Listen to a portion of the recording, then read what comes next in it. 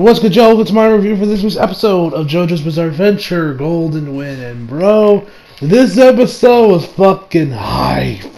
Live, bro. Bucciarati, absolute fucking legend. Mista should be counting his fucking blessings. I legit thought he almost died there, man. And yeah, also got, if you guys follow me on Twitter, you might have noticed I was live tweeting during JoJo. Yes, for this week I decided to stay up till like 2 in the morning and to watch JoJo. So I was doing some live tweeting, which if you guys were up at 2 in the fucking morning or whatever, you guys probably saw those tweets. So anyway, enough jibba jabba. Let us just jump right into this episode. So we start this episode off with, of course, we left off last week. Mista again falling for the trap, and there's like a fish hook inside him. So from here, so the beginning of the part of the episode, the thing's getting deeper as Pesci is just trying to reel him in. He's like, "Ooh, I wonder who I caught. Could it be Trish? But no woman could be this strong." And I think she's like, "You, this person is that weighs like, well, I think he said what, 68 kilograms. I think that's how much he said he weighed. I don't know how much that is in pounds. I couldn't be asked to do the conversions right now, but yeah, I think he said like 68 kilograms or something. Yeah, I think it was like 68 kilograms or at least something around that range. So anyway, Mista's just trying to get out here, trying to figure out where it's going on. He tries to shoot at it first, which obviously doesn't work. No surprise there, because his line is indestructible. And then once he gets there, he's like, "Oh, I caught Mista. He's the guy with the revolver." You know, Pesci thinks he's hot shit. Why is my chair creaking so much? Apologies if y'all can hear it. I don't know why it's creaking so much. But I don't know. It's just like I'm gonna need to lose some weight or some shit. I don't know. But anyway, so Mista, he realizes that it's Mista that's on the other end of that line, and he's trying to figure out where he is. And then he just starts reeling him in more and more and more, and just trying to get him back to where he is, as the line is getting deeper and deeper and deeper within him. It's up to his shoulder at this point. So then he's like, "Okay, time for some surgery." Fires one of his bullets, right? I think he like shoots it in his shoulder, I think, and has 3 of the of Sex Pistols coming out there, and they tells him, "Yo, get the line out of me and pull it out." So the 3 grab them and they try to pull out, but they're just taken for a ride and stays like, "Damn, looks like I'm on my own. Shit." So then Mista fires off 2 more of Sex Pistols over by the window, where he's been moved to. And then we see the window. He's like, "Who? What are you shooting at? One of the passengers, Mista?" And then one of them crashes and one of them hits one of the glass that are filled with ice cubes. And in there, and then we see number 5, which we'll talk more about number 5 in a second. Number 5 has been goated in this episode. So number 5 is like, "Oh, you guys, you need to aim a little bit to press the ice out." And he's crying and everything. Number 5's a bit of a pussy, but you know, he kind of makes up for it in this episode, not gonna lie. So anyway, like 2 of the other ones are like kind of like directing the other 3, telling them, "All right, guys, we only got 1 shot, stay sharp." And they're like trying to direct them and over there, and it gets them in the right to the right, I guess, trajectory or whatever. And they both often like kick the bullets out, and they all hit the ice, and they all hit the glasses, you know, destroying all the ice cubes. He's Pets like, "Oh no, the ice!" And he drops a let go of his fishing rod, or his stand, I guess you could call it, his fishing rod stand. Which actually I checked what the original name was for the stand. It's actually called Beach Boy, obviously a reference to the Beach Boys.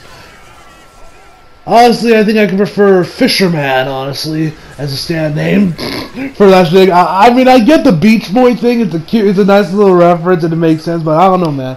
I feel like I prefer Fisherman for that stand, because I think it makes more sense. I don't know. Maybe it's just me. I love Iraqi stand names, but sometimes I gotta admit, I just prefer the localized versions of a lot of stand names, like Shiny Diamond over Crazy Diamond, Reverb over Echoes, etc. Like, I usually prefer the original stand names, so they're just kind of like indifferent to them, but there are a couple ones where I'm like, the original and the localized one is better, but that's just my opinion. I'm probably gonna get shit for that from the JoJo community. I'm probably gonna get lynched by them in the comments, but hey, that's my opinion. Anyway, Once he's like trying to like scrounge up the pieces of the ice cubes before they start melting, he's like, "Oh!" And then Mista comes out there, and by this point, the JoJo theme, the Part 5 or Giorno's theme starts playing. Bum bum ba-da-dum bum bum bum bum bum bum dum bum bum bum bum bum bum bum bum ba ba bum dun dun dun dun dun dun dun ba ba dun dun dun dun dun dun dun ba ba ba da da da da da. I love the Part 5 theme, man. Like, that's probably like my I don't know whose theme I prefer actually, Giorno or Jotaro or Josuke. They all three have really great themes, but Giorno's has been like probably the meme the hardest probably. So I think low key it's probably between Jotaro and Giorno, probably my top two. I love Josuke's theme, especially when he was going up against what the hell is that guy's name? The guy with the star tattoo. I forget his name. But yeah, I was like, the theme was playing there. That was hype. Anyway, nothing going off on other shit, other JoJo shit. So, once Fetchy realizes the predicament he's in, he tries to run away. And of course, then this old guy just kind of like falls on top of him. He's like, "Hey, you need to help me. I was looking for a bed juicy state, but all I have the energy for is to take a good nap." And Patchy's like, "Get off of me, you geezer!" He falls to the ground. Even it looks like he's getting like I don't know, man. But was I the only one that thought this old man might low-key start eating him like a fucking zombie? So Patchy manages to get him out of the way, but he also gets one of his fingers blasted off from a bullet, and one of the bullets just go right through his hand. So he's like, "Ah!" And then Sex Pistols tell him like, "You're good,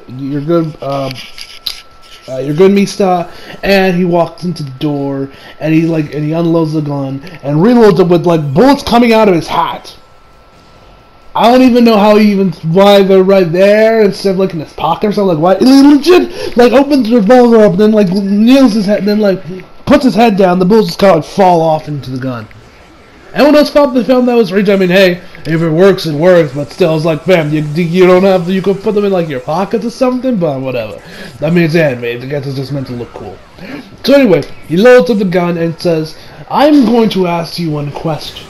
You don't have to answer if you don't want to, and you probably may not even know the answer. Or you might not even have energy to. But I'm gonna ask anyway. So deal with it." Ooh. You gotta love Misa, man. Absolute savage. So then he mentions that he's gonna like fire off a bullet in those bee eyes next to that fugly nose or some shit. He's gonna shoot him. He's gonna kill him. And the question was, where the hell is your partner? And he says that he's going to do count to two. Or yeah, I was gonna count to two. It was like uno and then doce, I think the other one was. And after that, I'm gonna shoot you. So then he asks him, "Where's your partner?" He says, "I don't know, man. I've been asked the same way." And then he's like, "I don't know, man. It's one of the same question." Then he's like, "Now die, Katsune." And while he's about to fire, that same old guy puts his hand on Mista's arm, the one where he's holding his gun, be like, "Please, sir, you have to help me." And I'm like, who the fuck is this fucking Yeezer, my dude? Like, goddamn, man. So the dude's going on about steaks and shit. Misa's trying to get him off of him, and then he tells him that he's going to be the end of he's going to end his life. And he says, "And now kill him, thankful death." And then we found that old guy wasn't an old guy at all. It's actually Pesci's brother. So he puts his hand on him, and then he starts like aging acceleratingly. He looks like he's like in his probably his fucking 90s at this point. Might be 80s. I'm not sure. Either way, the man looks fucking old. So, and then he mentions that how direct touch direct touch accelerates aging even faster than just a mist. So, and then he goes on, then he starts beating the shit out Pesci. And Pesci's like, "Oh, you did, oh my god, it's you, big bro, you were so awesome." He like uppercuts him, and then he just goes at him, calls him something to tell him, which I think means pussy. I'm not sure. I forget exactly what he said, but I'm pretty sure it means pussy. If any of you guys are Italian or speak Italian in the comments, please tell me what he meant there down below. Excuse me. So anyway, afterwards, afterwards, Mista's on the ground. He's pretty much almost dead at this point. And then he pulls out, and then he goes on about how our kind doesn't need to make jokes, or we do not we don't do empty promises and all that bullshit. And then he unloads 3 bullets right into Mista's skull. At this point, I was shocked by this because with JoJo, well, okay, maybe not completely nowadays, because we all remember how when Caesar died, that was what's his name in part 1, when those two guys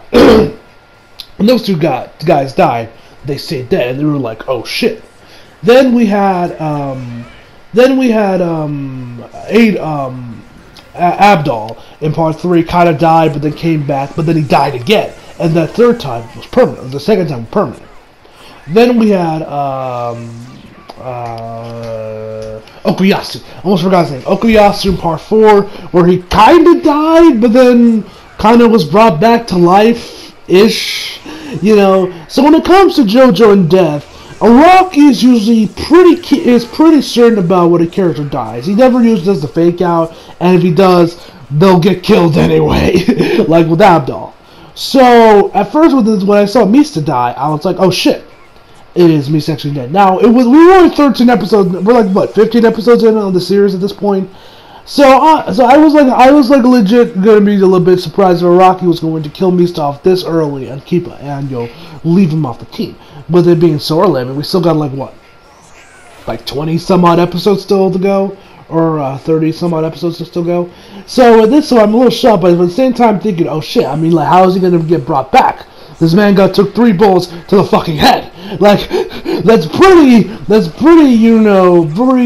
pretty good punctuation mark on that. Yeah, Mista's fucking dead. And I even tweeted out, did we just watch Mista die or whatever? So yeah, at this point, I was shocked by that. And so anyway, after we see the possibility of Mista dying, which, like I mentioned before, was actually pretty shocked. I didn't think we were actually seeing it. He goes, like I mentioned before, 3 bullets to the head.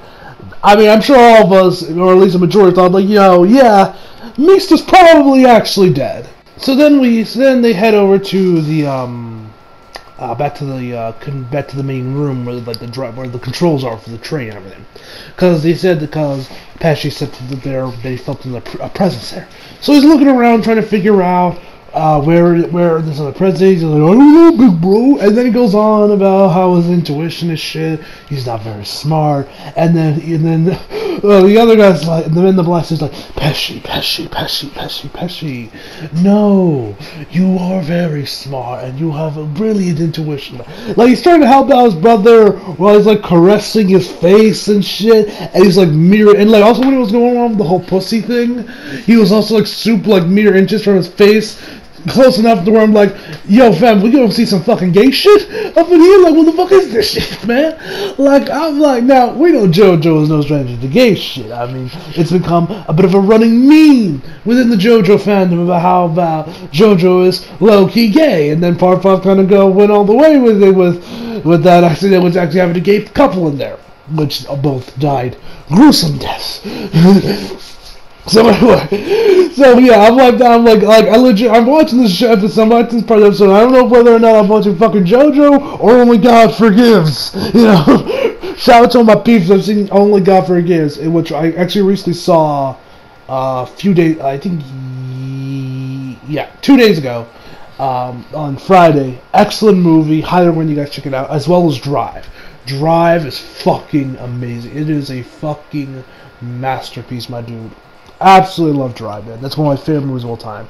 So I was legit watching that, and I was just like, bro, what the hell is this shit? So he's caressing his face, and he tells him, yo, Pesci, was there anything you saw? And he's like, oh yeah, there was a turtle underneath this chair, and I was gonna look, there's some good look in this chair, but I got distracted. So it looked like he didn't actually see the turtle the first time, but he was gonna look there. So he looks under there, there's nothing.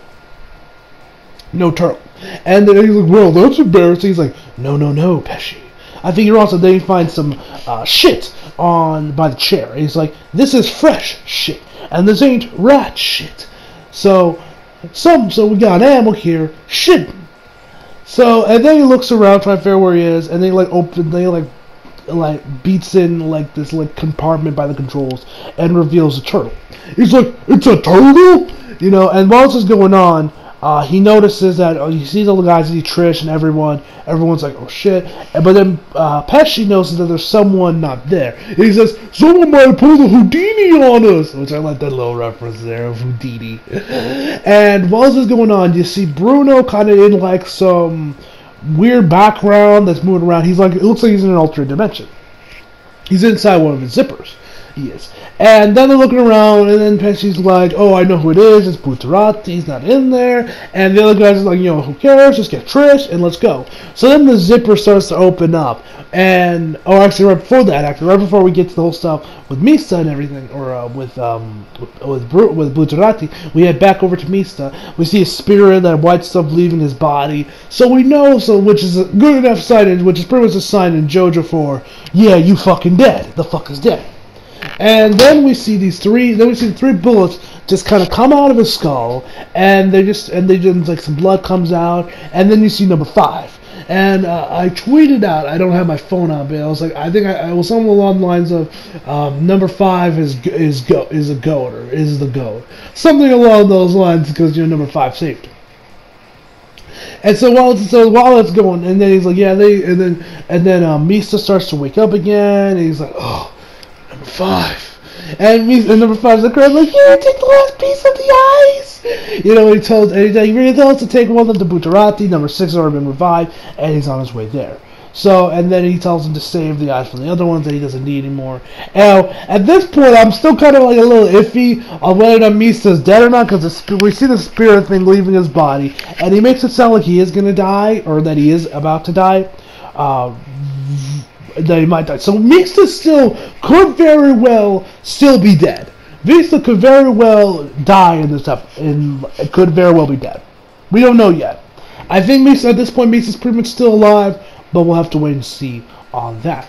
So anyway, so then we head back to Bucciarati, and then he opens up the zipper, and then goes in and attacks Pesci and the other guy. So Bucciarati sends Zipperman out on the guy in the black suit, because we got his name, but I just don't know how the fuck to pronounce it, so I'm just going to call him the guy in the black suit. So he goes over him, and one thing I've noted about Bucciarati's stand is that his stand does not have its own kind of phrase when it punches, like Star Platinum has, and the Zawaro though, and Golden Wind both are Muda, they chant Muda, and Josuke had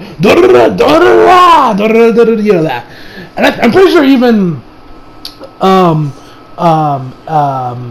Reverb and The Hand also had their own individual names as well, or individual sound.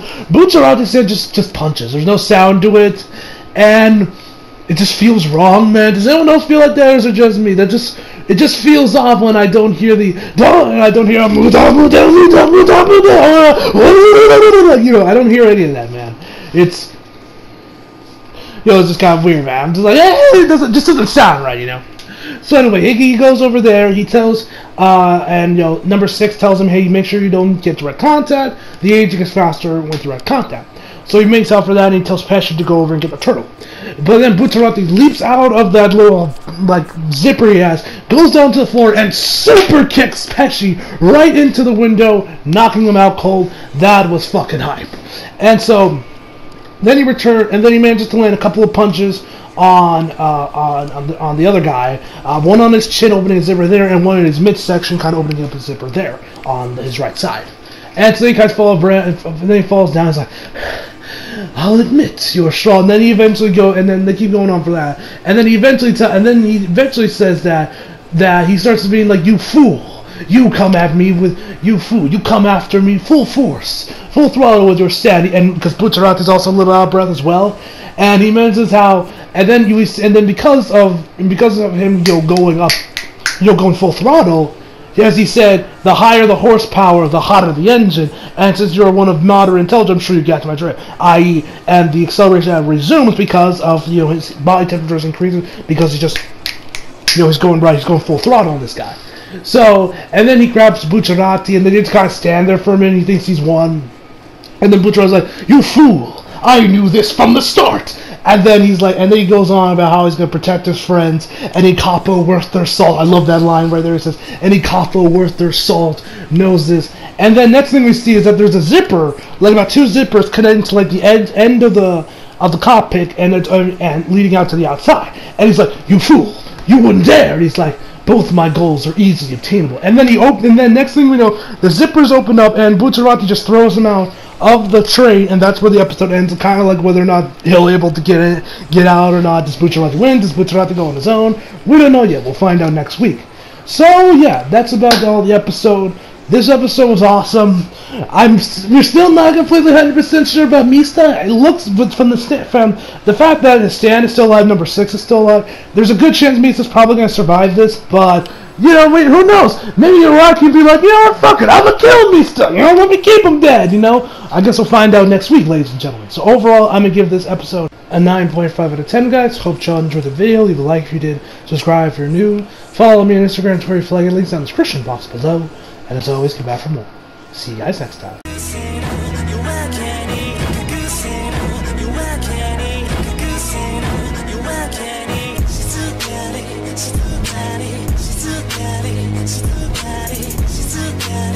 too